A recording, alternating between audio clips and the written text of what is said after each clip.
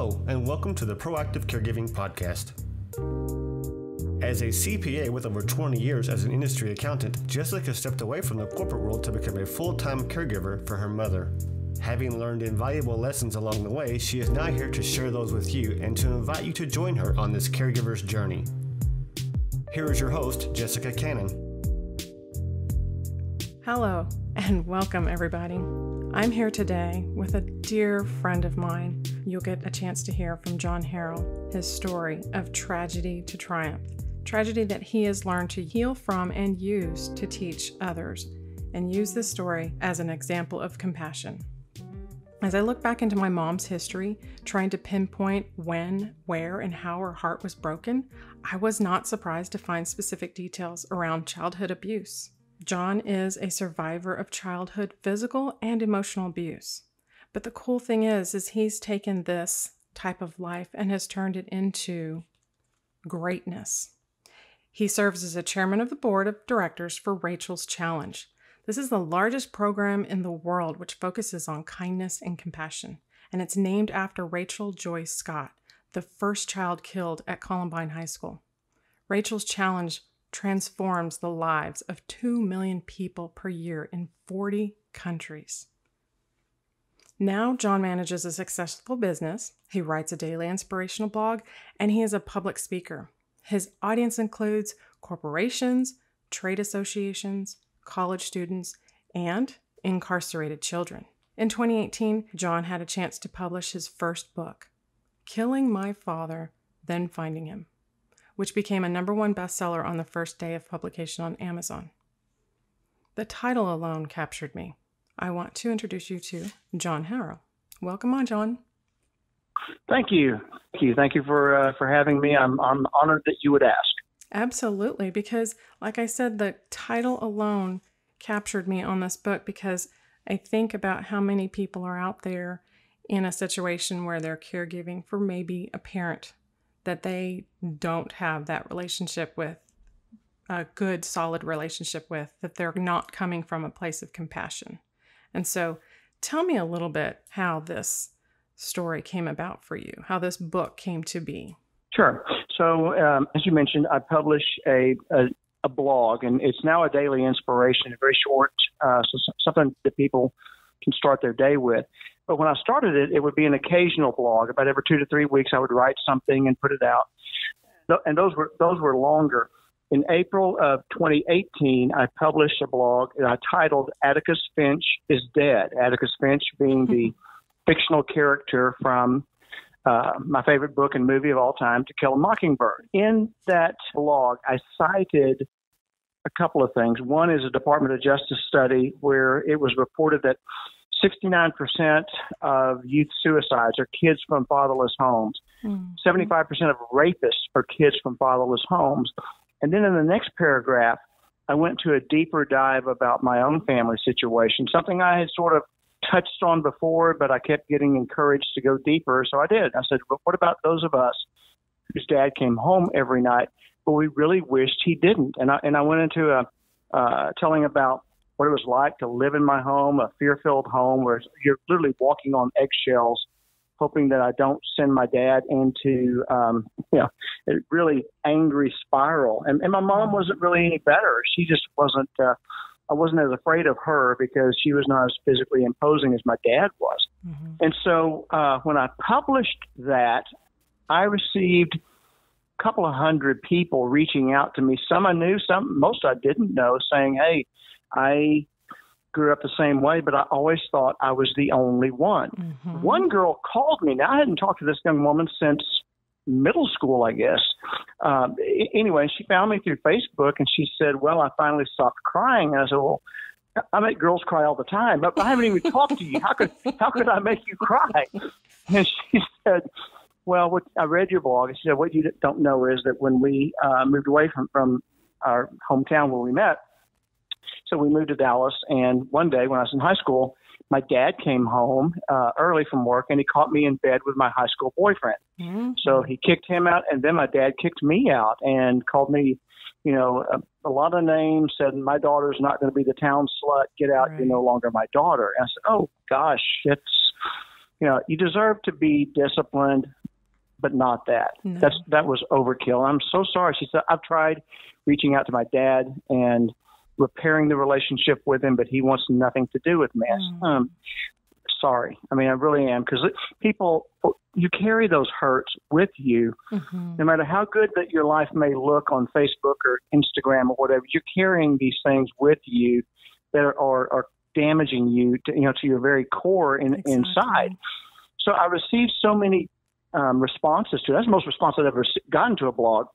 I thought, if this many people reached out to me and told a little bit of their story and how they could relate, I thought there's got to be 20, 30, 100 times more people that didn't take time to write, because you want your family as part of your identity from an early on, and you kind of want people to think that your family is just fine. But we know better. I mean, there's a lot of really messed up families. So I thought, I probably need to go into an even further dive about just, I called the book Observations, which is what it was, but also how I was able to take, the damage that had occurred in my life, the trauma, emotional trauma, because the physical wounds heal, but the emotional trauma stays with you. Absolutely. And how I was able to actually flip the script and forgive my dad and my mom long after they were dead. But it was just a way I thought,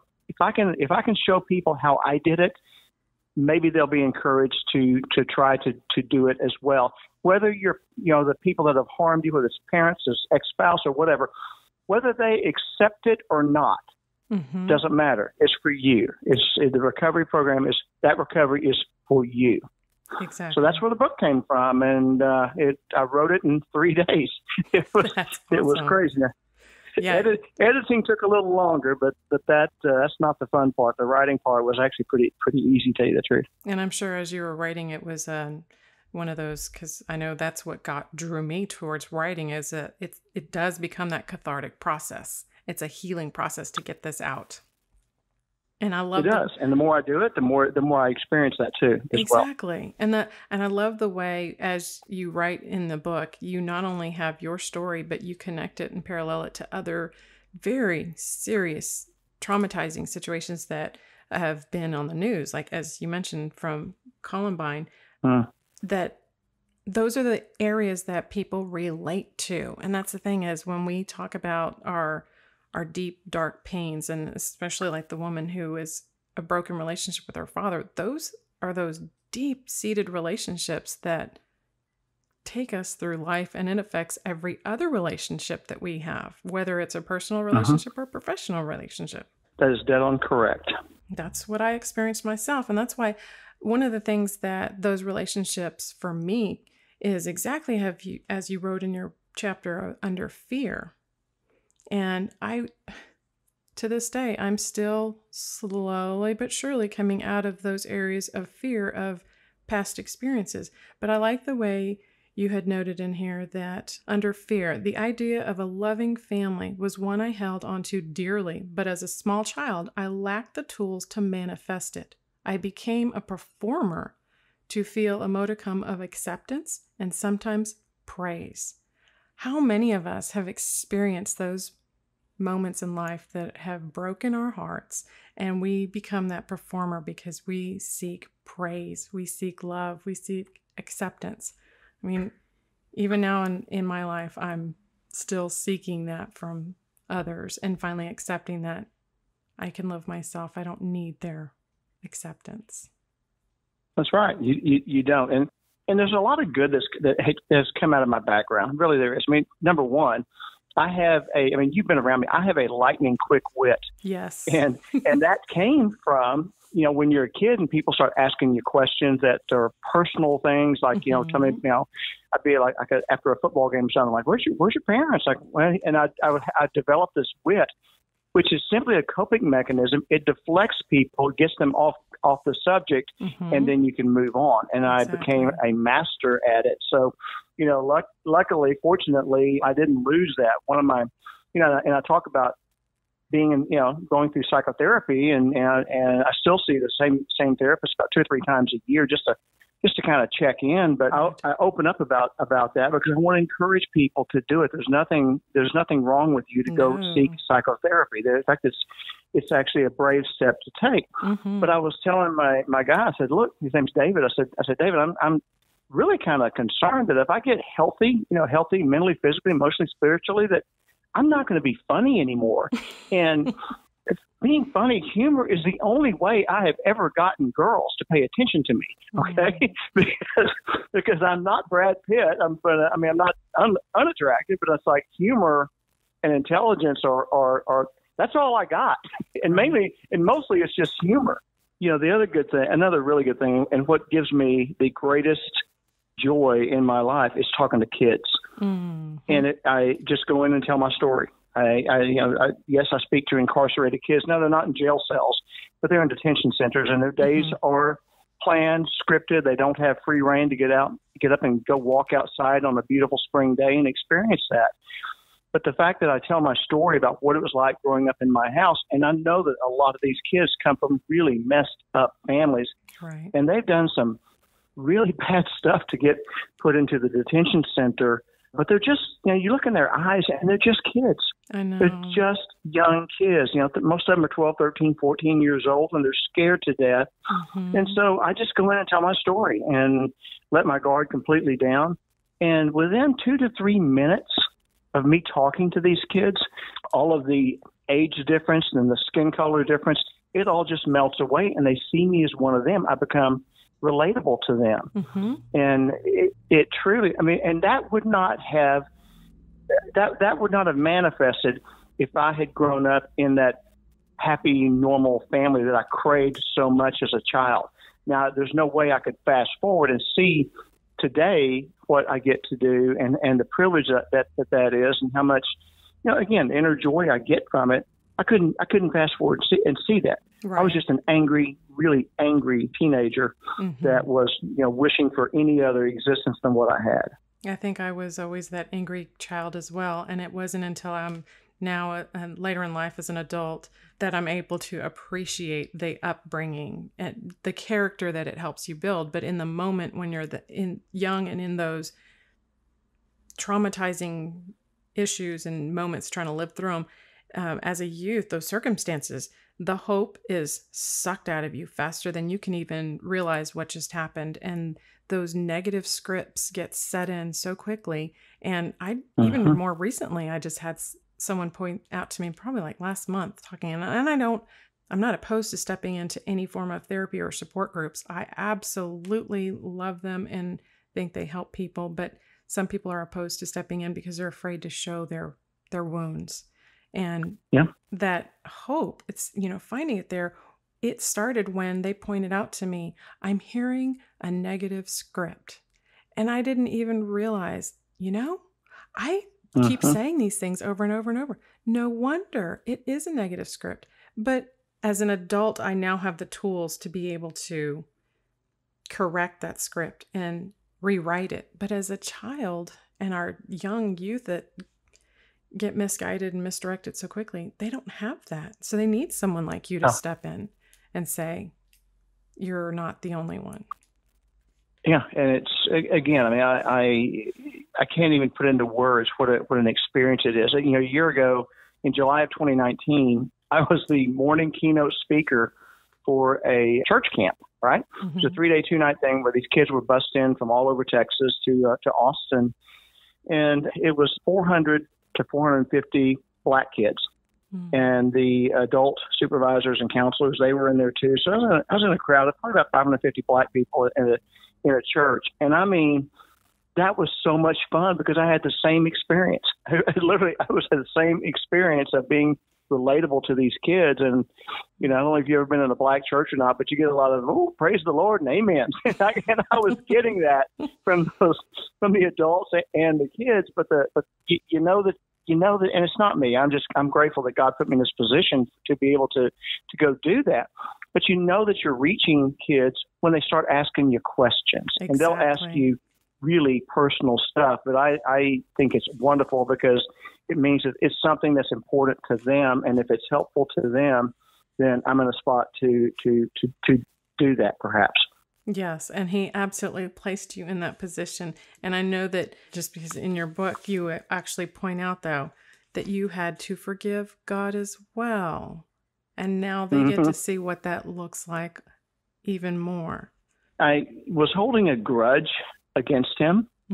And, you know, one thing that I learned, and I can't even, you know, the word grace is tossed around a lot, but I got to tell you, I laid into God when I was a teenage kid. I was just dying inside.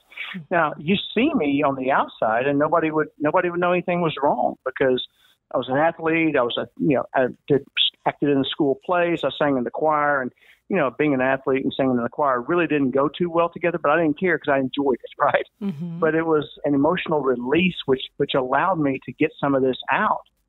But I would just lay into him like, if you're so great, why'd you put me in this family? Why can't I be in a family like my friends have? You know, because in my mind, my young idiot mind, I thought that family was like what I'd see on TV, not realizing that's a scripted thing. And I thought, you know, they don't yell at each other. They don't have tension at the dinner table. They aren't forced to smile. They aren't told, you know, that they're worthless and not worth a damn, which is what my parents would tell me. I thought there's got to be based on something that's more normal. But, you know, the title, which I do love the title. I got to tell you, I'll tell you the story about how I came up with it. But killing my father is a metaphor for killing the negative thoughts that were planted firmly in my mind from my dad and my mom both. I said father because as a man, I more relate to the father, right? To the dad. And then finding him was the spiritual piece in the book, where I found the true character of who God is, and I realized that when I was dying inside as a young person, he was weeping right along with me.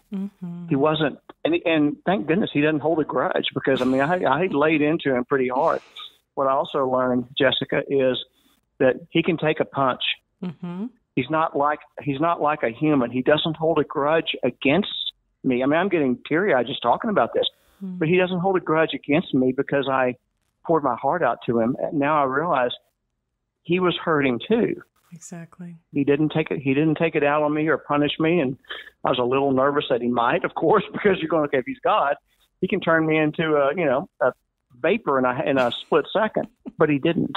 No. So, and it's a lifelong quest now to learn and study and really impart the character of who God is into my heart, not just my head, but into my heart. When you can connect the intellect to the emotion, then it becomes part of who you are. Then you see things through a different prism, if you will. I absolutely agree with that, because for so long, growing up in that same type of an teenager angst world, and then taking that into my adult life and trying to go through a career in that mentality, I didn't realize how closed off I was and how much it really affected me until I was able to learn how to drop out of my mind, out of my head, and that analytical mind, to let go, not completely turn away from intellectual ways of life, but to drop out of that mindset and drop into the heart.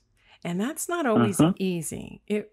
There were some things I didn't want to look at. There were some things I didn't want to feel through, but it wasn't until I did that things changed. It's like when you said, thank goodness that God he doesn't hold a grudge, because I feel like no sooner that you said that, I was picturing him with his hand on my head, and it's a little kid trying to throw swings at his waist, and he's like, calm, child, calm. But I didn't reach that sense of calm until an adult. And even now I can say that it makes a huge difference of going from the head to the heart.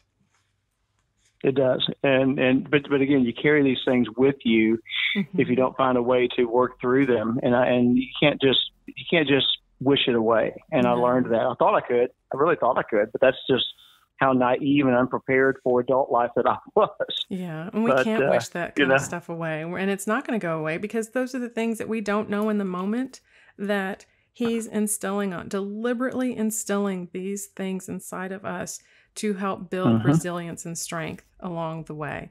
And it takes that going through the darkness, the dark night of the soul, to go from one side and make it through to the other side.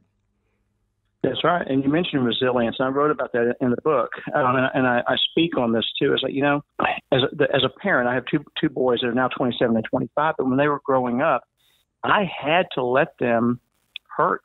I had to let them fall flat on their butts and hurt and grieve and figure out that they can pick themselves up, because that will prepare them for something else that may happen in their life. But it teaches them resilience and gives them confidence that they can. Exactly. When you think about my friend Darrell Scott, Rachel's dad, his life was turned upside down in an instant. One day they've got 5 kids going off to school, elementary, middle, and high school. And then at the end of that very day, he's lost a child. But if he hadn't been imbued with a strong character and he did have a strong faith, but he also had resilience. He was just mentally tough, and not to say he didn't grieve, because he did. In fact, 21 years later, he still grieves his daughter. I don't think that you ever get over that. I don't know. I can't really empathize because I don't have a shared experience. Right. But he does think about these things. But again, if we raise kids in the participation trophy generation, as I call it, and we just make things easy on kids so that they don't hurt. As a parent, I get it. You don't want your kid to hurt. Right. No. But you got to let them go through it. Yes. You've got to let them go through it, because that's how they learn that they will get over it. I mean, I remember one of my sons, his girl broke up with him, and he was heartbroken. And I said, I wish I could take the pain away, but I can't. Right. You just have got to grieve and work through it. And I promise you, it will get better. You don't see it now, but I promise you it will get better. And what I didn't tell him was, and he'll listen to this after it's dropped, but what I didn't tell him was, your dad knows a lot about rejection from women, okay? I've had my share and 10 other people's shares as well, but you just pick yourself up, dust yourself off, and go try again, right? Yep, try again. That's why it's a saying. Yes. But the book title, so I was toying with the idea of writing it on a weekend, and I wrote down a few titles I thought might be okay, and one was like I'm No Longer Afraid or something like that, and it just didn't resonate. So I will never forget, after that weekend, when I was bouncing this off a couple of my friends, talking about what I wanted to write about and how I would do it, and I woke up, and at 5:40 in the morning on that Monday morning, I just had this real short conversation. I said, okay, God, if you want me to do this, you got to give me a title. And immediately that title popped in my head, and I'm going, I like it. It just clicks. It just works. It does. And I'm like, dang it, now I got to do it.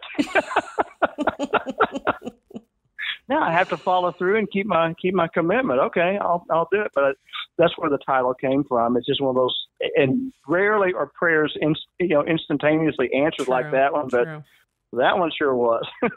Well, it goes along with that whole, if ask and you shall receive. You asked and he gave it. So you had to follow through. And I'm so glad you followed through, because this is yet another area in here that really spoke to me. And I love this, because as I read through your book, I can see how he was speaking through you to connect to so many others, because let's see, just on the 3rd page, I think it's still even in the beginning of your preface, you had this area. Several years ago, I was having a conversation with a client who is a brilliant scientist. At one point, we started talking about faith. My client said, as a scientist, I'm really sort of an atheist. I believe in what I can demonstrate scientifically, and I'm not sure that includes a deity. I replied, okay, I get that. But consider this. Have you ever experienced love? And of course he replied. Then I asked him to write out the scientific formula for love. I love that, because exactly that came from God, because I am not that good, Jessica. Okay, I'm just not that good. It wasn't planned. It just came out.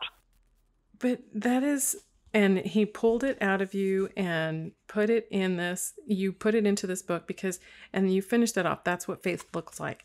And for me, that's, you know, stepping into a new role in life, stepping out of, going through the transition of dropping from the analytical and intellectual mind into the heart. It was that transformational process that I feel that God brought about in me as he called me to be a caregiver.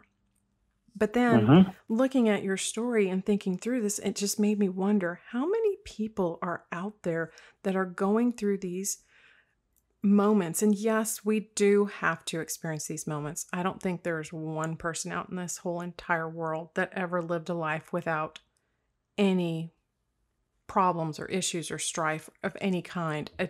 That's how we learn and grow. And as a parent, I know that God stands by and he's there with us every step of the way as we go through those trials and tribulations, but he's doing it for our own good. And this fact that I didn't see my faith grow until I stepped into that role. I wasn't coming as a scientist kind of mindset, but at the same time, it's just amazing how this works. And I'm so glad that you put that there. Do you feel that yourself? I mean, as a writer and as a blogger and inspiring others, do you feel like you're reaching those scientific analytical minds? I do, because we all have a common thread there, and that is the thread of the emotion. You know, if you go back to the original school system in the United States of America, it was founded by Horace Mann. And in the original school system, public school system, they taught the head, the hand, and the heart. They taught, you know, the analytical, the intellect, if you will, the emotion, and also the application. Now we teach to a test, but that doesn't mean that humans have evolved out of emotion. It's still there. True. Sometimes we're taught, you know, as men especially, we're taught to turn it off. You've probably heard, I'm sure, maybe your husband's heard that, you know, men don't cry. Well, sure they do. Right. You know, of course there's nothing unmanly about it. You know, you don't want to walk around like a blubbering idiot all the time. But you know, but emotion is what drives us. The emotional side of our brain is where the creative spirit comes from. We all have it. Every one of us has it. But exactly. I hear people say, I don't have a creative bone in my body. Of course you do. Have you ever had an original idea? Well, yeah. Okay, that's creating something. Okay, yeah, exactly. You have it. You're just tamping it down. Let it flow. Get quiet. Listen, and maybe something comes. Maybe it doesn't. But just because it doesn't come. Maybe an idea didn't flow to you one time, doesn't mean it's not going to. Now is not forever. Right. So but you can reach the analytical types, and you can reach the people that you know, get in the side of the brain. Do you feel love? Well, sure. Everybody has, right? Everybody except a sociopath, right?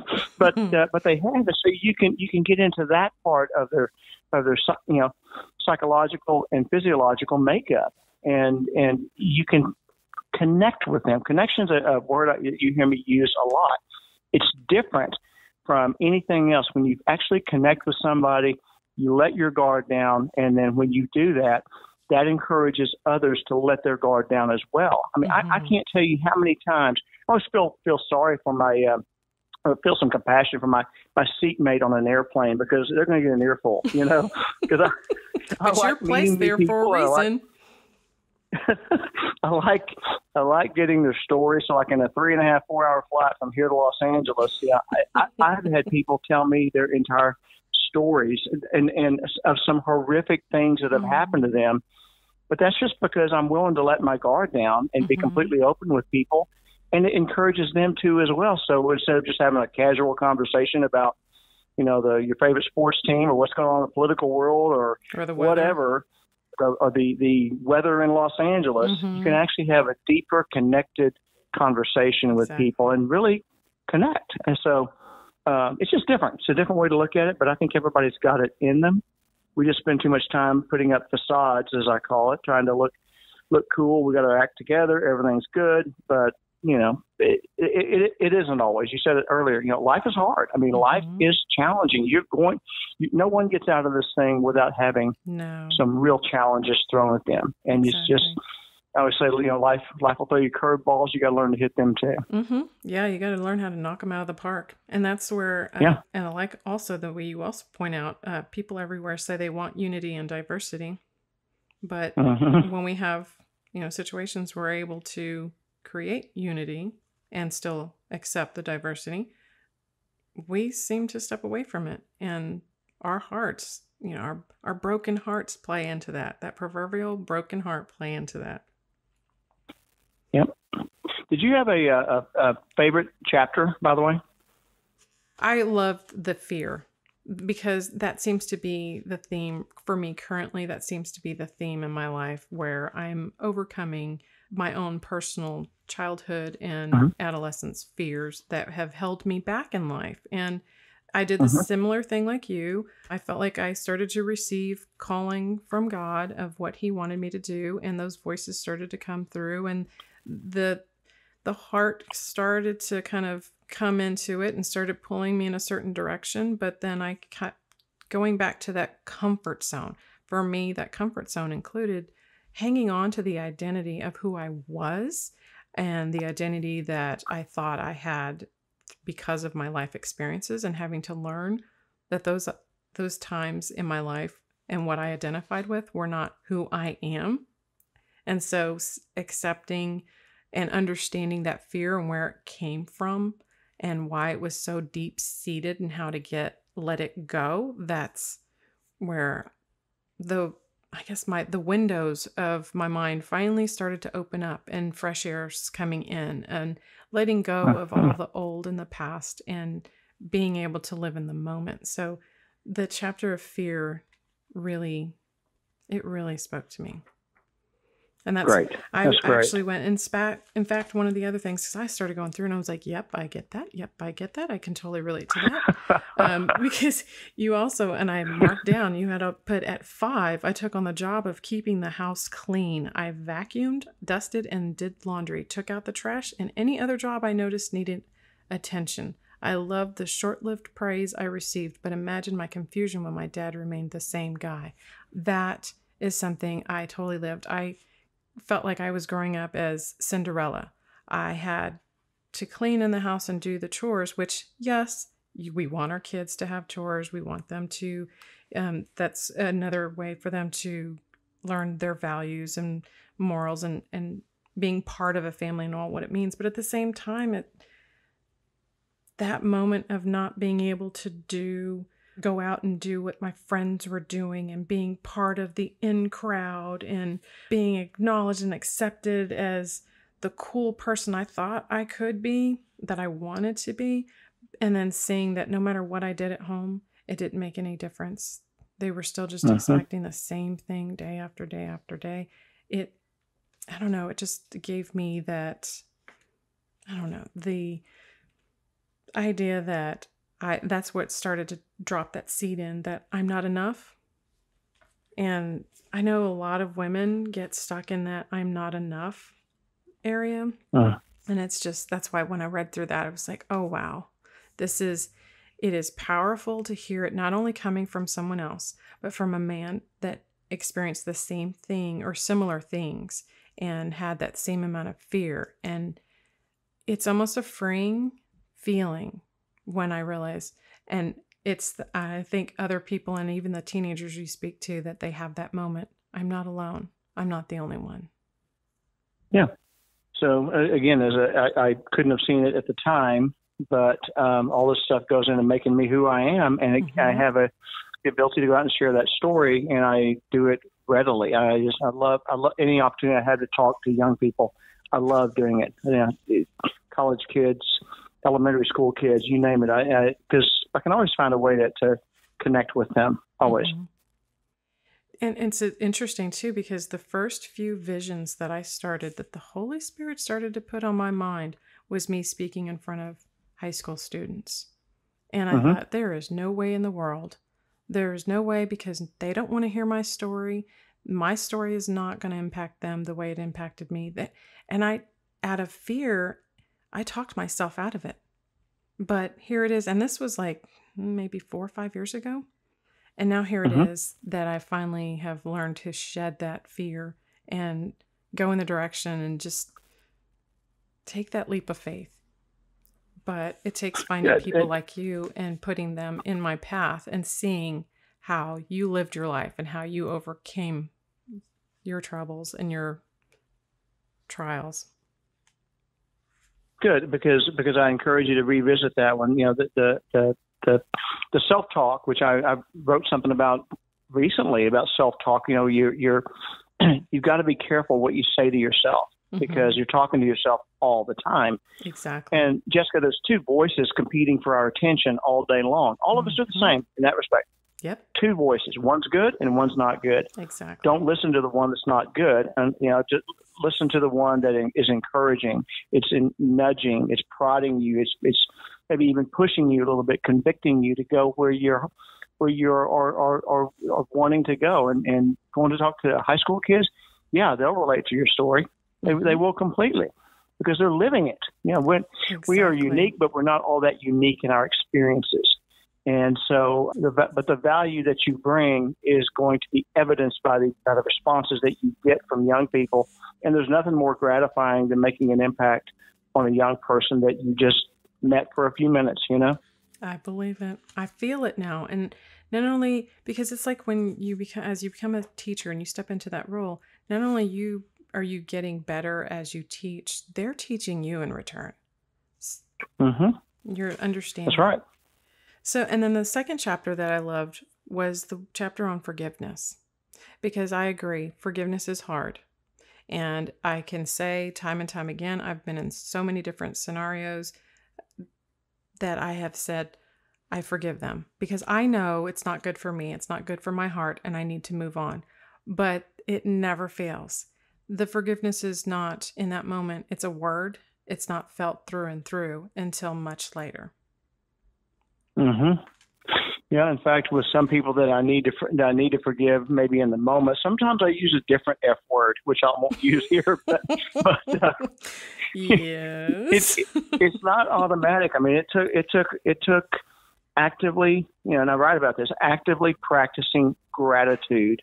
I've always been upbeat. I've always been thankful for stuff, but actively practicing gratitude, really focusing on what you are grateful for in the moment and really experiencing that at your deepest levels, that does change the biochemistry in your brain. And it allowed me to see my parents for who they truly were, flaws and all, and was able to be understanding and compassionate toward them, and was able to forgive them for their, you know, shortcomings or their inability to parent. I mean, they really weren't even good as a married couple. But, you know, we don't get to choose who our parents are. Nope. God chooses that, and He has a reason for it. So, but even beyond that, you know, you can't even connect the spiritual part of the equation until you really get your head around it. But again, I encourage people to write 3 things down in the morning. Just write them down. If it's something new to you, write 3 things down that you're grateful for, and think about them during the day. And I do this with you know, kids. I say, look, practicing gratitude. And I get that you cannot even get up and walk outside on your own because you're in a lockdown. But think of it like this. You can take a deep breath of fresh air, and it's not going to poison you. We take it for granted. Air is plentiful. It's free. But if you're an infant child in Syria and your leader has just gas bombed you, every breath you take is setting your lungs on fire. You want to die. So it's not something to take for granted. Water, there's usually a water fountain in or around the room I'm talking in. Go, you know, you can walk over there and get a drink of water, and you're not going to be poisoned. Not true if you live in certain parts of Flint, Michigan, where the water is so toxic with mercury that it will. In fact, it's killed children in Flint, Michigan. This is right here in the United States of America. So be grateful for that, because you won't live past a couple of days without water. So be grateful for that, and think about these things. And as you do, as your mind, you know, evolves, all of a sudden you'll start seeing even more things to be grateful for. You'll even look at trees differently. You'll look at little birds flying around differently. That it sounds so true. It's crazy and stupid, but it's true. You will see things through a different lens or a different prism, if you will, when you actively do this. And the thing is, it's available to anybody. You don't have to sign up for some self-help course. No. Just write it down, even if you don't want to write it down, just think about it, and then think about it during the day. And then you find yourself noticing these things during the day. It takes about 3 to 4 weeks before it really starts to hit you. And then it does. And it feeds on itself. It just grows like a snowball coming down from an avalanche. It just gets bigger and bigger and bigger, and you can't stop it at that point. Well, and that's the thing with any new routine that you're trying to implement. It takes at least 21 days before it can become a habit. And once you drop it, that habit is broken faster than it took you to build it, which is why the consistency is so important. And it's amazing that you said that, because I was just having a conversation with my husband probably yesterday even, is that once I realized that if I try to maintain a mindset of gratitude, then if I was in that moment of gratitude, I wasn't in the moment of anger or fear or doubt or worries or anxiety. And I could look at the world in a different way. And I was seeing that gratitude was helping me to appreciate the world I am in, the time that I'm in this world, and how much more I have to go, how much I have to give, and how much I can connect to others and help them along the way. It made me feel so much better overall, that it's like, why didn't I do this sooner? Well, it's that programming, that negative programming that starts early in life. And we don't know to break that. We don't even know it's there until someone else comes into your life later on. That's kind of how it's happened for me. Then it's like, where has this been all my life, right? Exactly. And then in addition to that gratefulness helps me actually feel and understand the forgiveness and understand the other person that I was struggling to be able to forgive. Now, coming from that mindset of gratefulness, it's like, oh, now I know what it means. I understand where they were coming from. They had their intentions, whether they were good, bad, or indifferent. Those were their intentions at the time. Maybe they didn't know better. I can forgive them. I can let them go for whatever it was. And then I can move on in life in a better, positive, healthier way. Because that's another one you have in here, is healing the heart to heal the mind. And that's what the gratitude does. Somebody wrote me and said that on the chapter on forgiveness, they said that they had, cause I write in there, you got to be able to forgive yourself too. And this person wrote me and he said, I never even considered that, but it's like, again, it goes back to some of the self-talk and beating yourself up, and you make a mistake and you hold on to it too long. I mean, everybody, I would get a whipping and a berating for spilling water, having an accident where you can't live perfectly, but it makes you, again, you walk on eggshells. It's like you forgive yourself for things you've done in the past that you don't do anymore. Forgive yourself for mistakes you've made. Don't keep beating yourself up. Really, if you're honestly, say you've offended somebody and you ask their forgiveness with pureness in your heart, and they forgive you or they don't. Either way, don't beat yourself up over it going forward. If your intentions, your motives are pure, that you seek their forgiveness, and then that way you can actually let it go. But people have got, every person I encounter has got some things that they need to forgive themselves for. Yes, that's true. I mean, emotionally, again, just like when none of us have gone through life without any errors or any issues that we've had to learn and grow from, there's because of those. And in fact, those were the moments that once I finally started to become more self-aware of this, I was able to look back and forgive myself, because at the age of 20, what did I know at 20? So the decisions I made at 20, I could forgive myself because I just was inexperienced in life in general. Sure. And that's right. And that's one of the things that helps. I laugh because at 20, I thought I knew it all. Of course, we all do. And that's why I laugh at my oldest son, who is now 24. And when he was at that 19, 20, 21. So many times that I just said, oh, just wait, just wait. And other parents around me that had their children that were older, they would tell me, just wait, he'll get there, he'll get there. And now that he's 24 and he's in adult life, the world of the, living, working, going to school full time, he's still finishing his degree, and other areas of life were happening. I'm like, do you still like adulthood?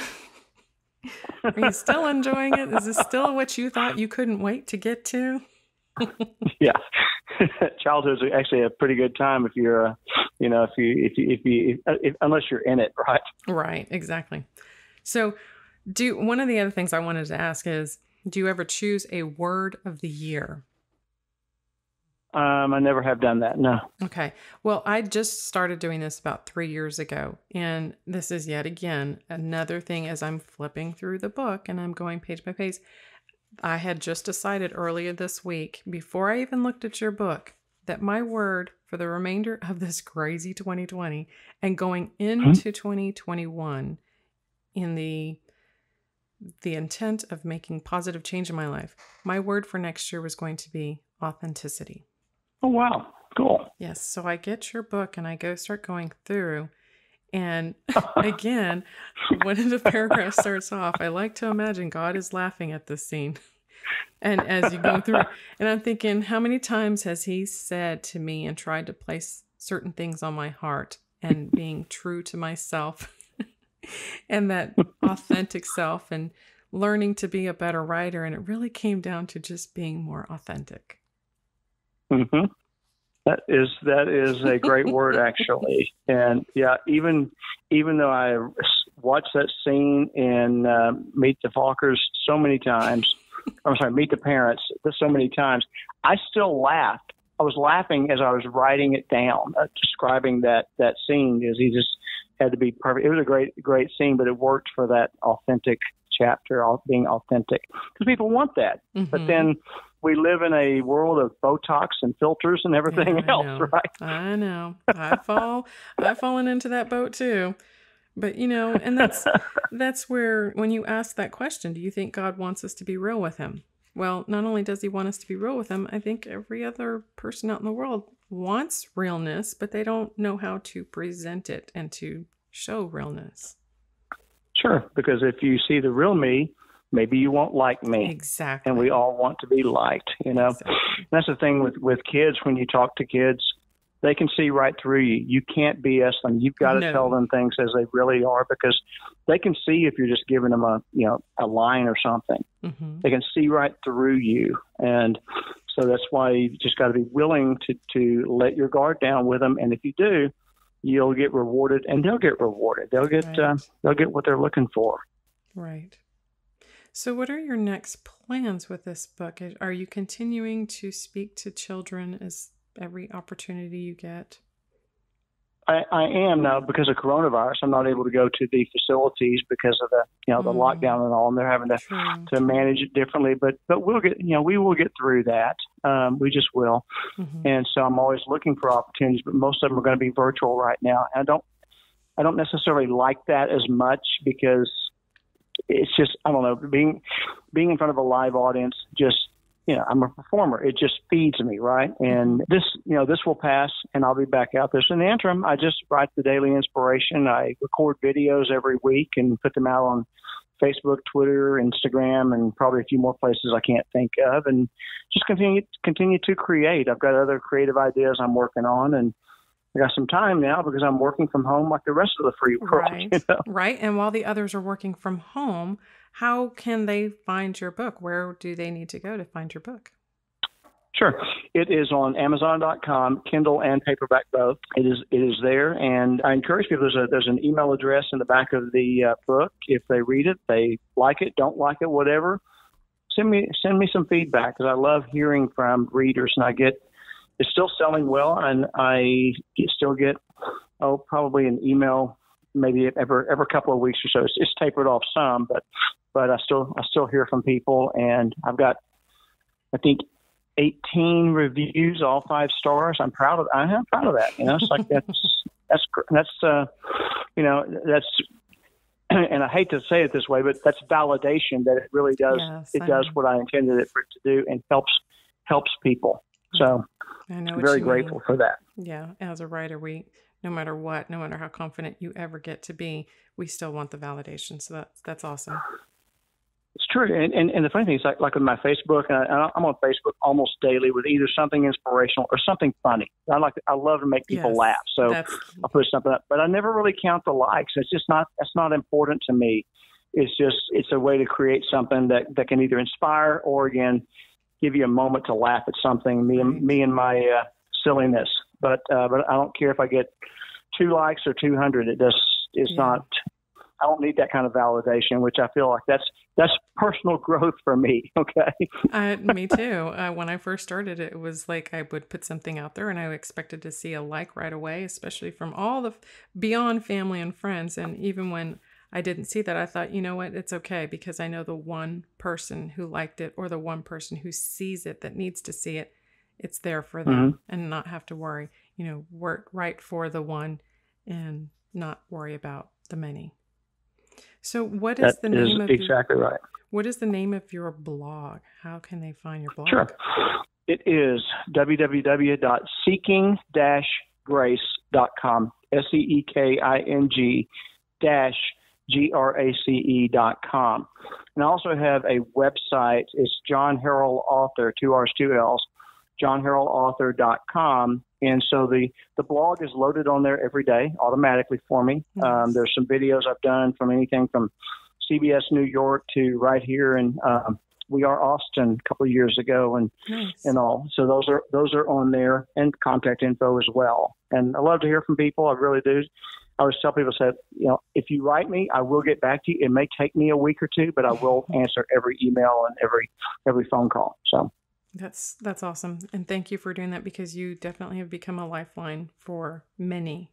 Well, I try. I really do try. And that's all we can do. And I enjoy doing it. So as long as I've got a breath in me, I'll keep going. When that individual person says their hopes and dreams are smashed and they have this I can't mentality, or I can't, and then fill in the blank, whatever it is, then I encourage the readers and I encourage the listeners out there to get this book. And it is telling you, if you're one that says, I don't read a lot, it is a short read. It is a nice book that you can get to the point. And he hits a lot of serious matters and he gets directly to the point. So thank you. And I did keep it short on purpose. I kept it short because I really want men to read it too. Yeah. So it encourages people to pick it up, and you can get through it. It'll take probably an hour or so. It's just observations, but designed to make you think without any judgment at all. I wrote from no judgmental standpoint in any chapter. I even have a chapter on judgment. That's one of my favorite chapters in there. Well, and that is yet another area that I've had to learn as in stepping into the caregiving role, is to come from that place of compassion and not so much judgment.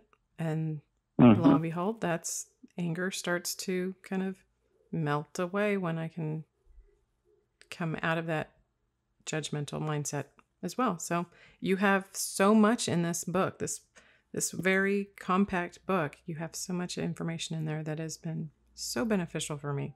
Thank you so much for coming on today and sharing it with us.